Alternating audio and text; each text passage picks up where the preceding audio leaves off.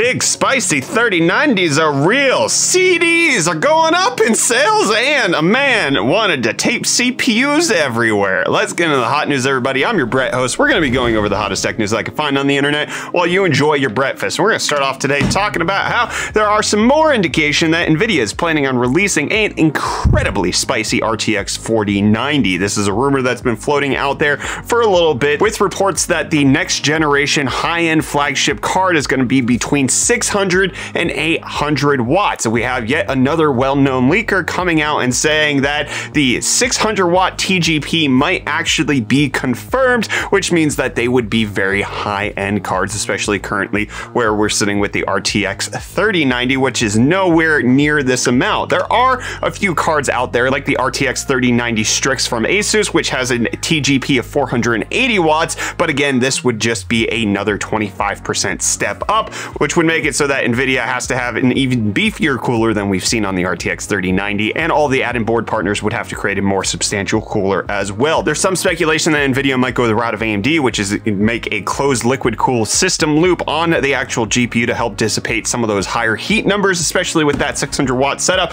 But regardless, it's looking like the next generation is going to consume a whole lot of power. But you know what consumes a whole lot of power today? Money. And you want more money for your RTX 3090? Well, maybe you should head on over to GTC towards the end of the month and you could get a signed RTX 3090 by Jensen Huang himself, who is signing RTX 3090s, not RTX 3090 Ti's. For whatever reason, even though they're supposed to launch at the end of the month, he's signing the old flagship, not the new flagship. Are we ever getting the 3090 Ti's? What do you think? Probably not.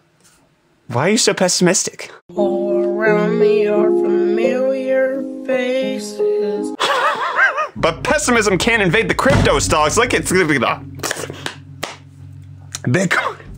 Bitcoin up 0.3% to be at 38,817. Just it's doing all right. Ethereum down 0.63% to be at 2539. It's doing like all not good. And Dogecoin down 0.56% to be at 11.22 cents. Not quite as good as you would expect. But what's doing better than I would have ever even thought is CD sales. According to the RIAA, they are coming out with their numbers for the music industry and how sales are going. CDs are up 21% in revenue. 21%. To $584 million. Who is still buying CDs? When was the last time you bought a CD? What's a CD? CD's nuts. Got him. What's that mean?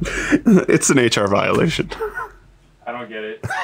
I mean, I'm not necessarily surprised by the fact that vinyl has been going up in sales. It's up 61% in 2021, which is absolutely crazy, but digital downloads are down by 12% and streaming revenue is up by 24%, which just kind of, I'm baffled by CDs. I'm baffled by people who are still purchasing physical copies of music. Vinyl, I kind of get because it's like an analog experience, but when was the last time you bought music?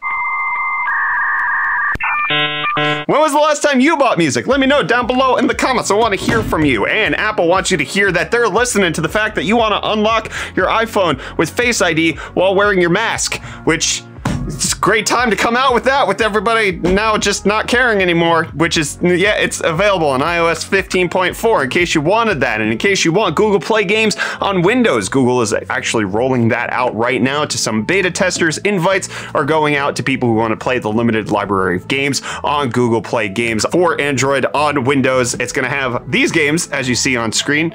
I don't know really anything about mobile gaming, but it does appear like beta invites are going out with select gamers in Asia now having access to the client, and so they can play Android games on their PC, which I guess this is just a roundabout way of doing BlueStacks, which is fine. It makes it easier. It's more native. But what wasn't easy was a man who was trying to smuggle CPUs into China because he didn't walk properly. That's according to Chinese officials who said they stopped the man after observing weird walking behavior and odd posture because he had 160 Intel CPUs taped to his body to skirt customs and duties in order to make sure he wasn't going to pay money on that, which is absolutely hilarious. According to the report, the guy had at least an i5 12600KF on his body, so 160 of those would mean he had $42,000 worth of CPUs taped to himself, which is just mind-boggling. And if there are any higher-end CPUs, that total value could go up way higher. So just trying to avoid paying all of them the customs and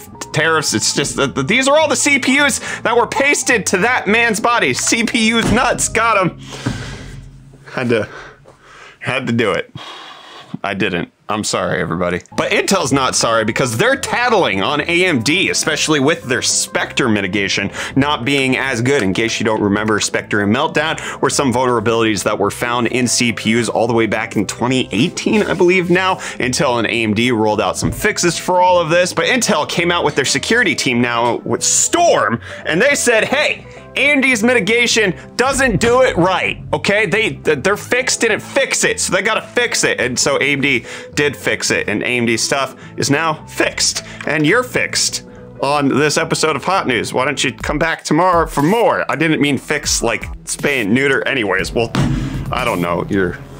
Goodbye.